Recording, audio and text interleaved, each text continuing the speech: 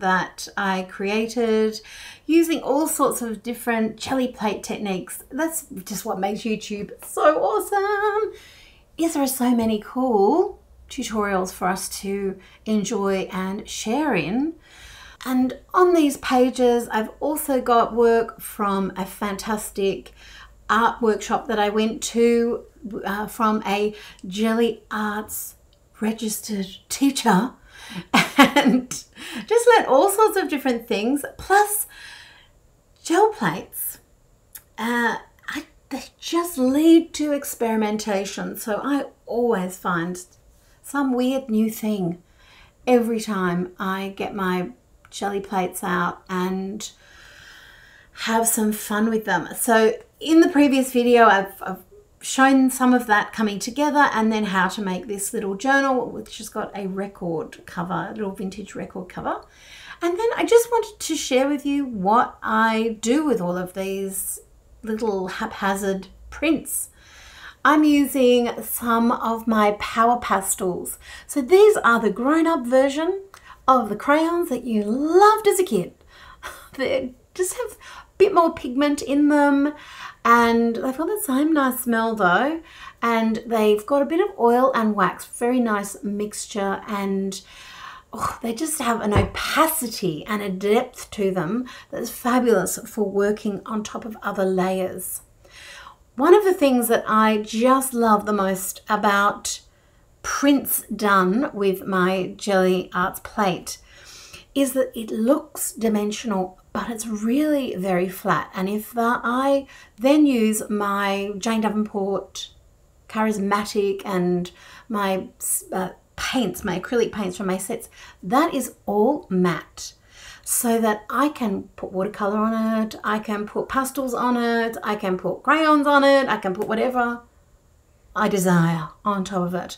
So I never want to paint myself into a corner by using something shiny or glossy in those base stages.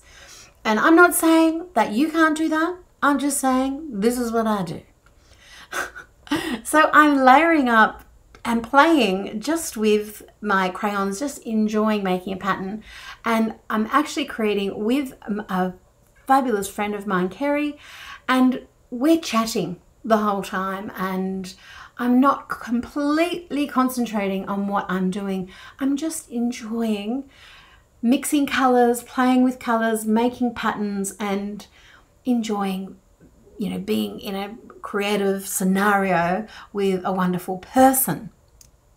And I've also used paint pen over the top of the power pastels. And what I just love just about art in general, but creativity, is just the act of mark making. Whatever it is that you do, it's interesting. Even if you make a mistake, if you're not making a mistake, you're just not doing anything really. You've got to make the occasional mistake.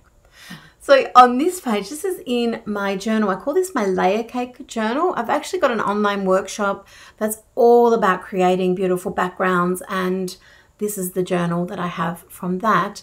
And this is a jelly plate technique using, and I've got the video actually on my YouTube channel, so you can see that as well.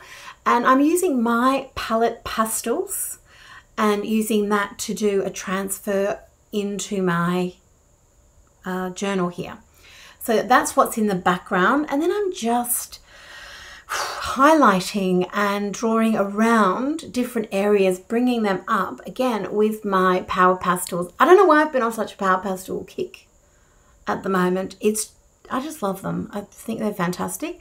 I'm planning for a big overseas trip at the moment, and they've made it into my travel supplies. That's the first time I think a crayon has made it into my travel supplies, because you can't take everything with you. You've got to be very selective, and I usually get out all the art supplies and they all have a great big competition of who gets to come along on my trip with me, and they won. I love them. Now I'm drawing with one of my Storytime paint pens. So this is a really fluid liquid acrylic in a paint pen. You shake it up, off you go. What makes mine different is they just have that opacity which I love, and the colours are yum. Having, you know, but here we are looking at black, but anyway, not exactly colour, but look how opaque that white is. Excuse me? Thank you. So that's Snow White and Evil Queen, the black and white set. And then there's also a set with bright colours in it, which is the Wonderland set. And the colours are all named after Alice characters. So I'm just blocking in some white. I don't know who this face is. Oh, well, I do because of the eyebrows. We know that it's going to be a Frida. At time of filming, we were just in, or just about to hit February, which is Frida-uary. And I have a Facebook group with a lot of people in it, wonderful creatives from all around the world. And I create artistic prompts, creative prompts for them, and we all have, you know, giveaways and fun. You can join the group, and it's so that I can see people using my art supplies. So it is the JAne Davenport Mixed Media group that you can join, and we have the prompts, and people can post it on social media, and we have fun. And so Frida is very much on my mind. She's not far from my mind most of the time, to be honest with you. I just like her. I just think she's wonderful. So I'm using, that is Queen of Hearts from the Wonderland set that I was just talking about before. And I'm just put down some pink there. I wanted her to have that naive, just a little folk art style.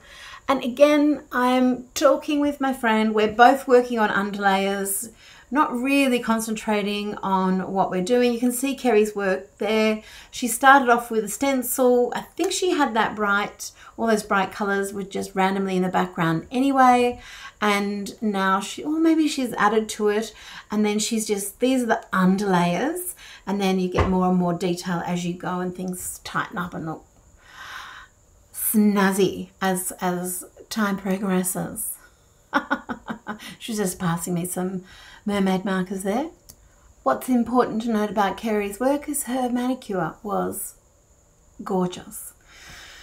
Okay, so now I'm using one of my limited edition mermaid markers in a colour called Falling Star from the Celestial Sky set, and adding some little details in the hair. I've actually got an online workshop that's all about Frida called Viva la Vida. You're very welcome to come and join it.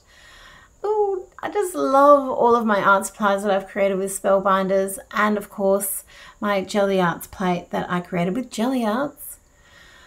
And just where these tools lead me, I'm looking at that screen with all of those art supplies strewn everywhere. That is just heaven to me. And then I've got a great friend on the other side. We've been die cutting, we've been stamping, painting, jelly plates. It's all been happening. I know that some people jelly plate and what they finish with, that is their artwork. For me, it's the background to keep working on. And thank you for joining me and letting me show you the fun that I have working on beautiful, colourful backgrounds.